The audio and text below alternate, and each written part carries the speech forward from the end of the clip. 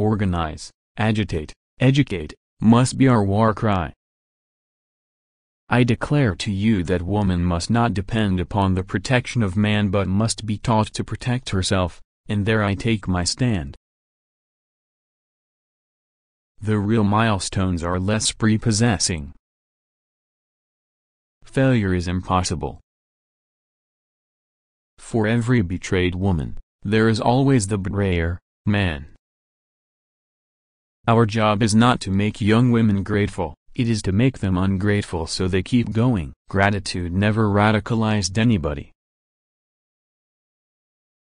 I distrust those people who know so well what God wants them to do because I notice it always coincides with their own desires. The women who will not be ruled must live without marriage. It is a poor rule that won't work more ways than one. Work and worship are one with me.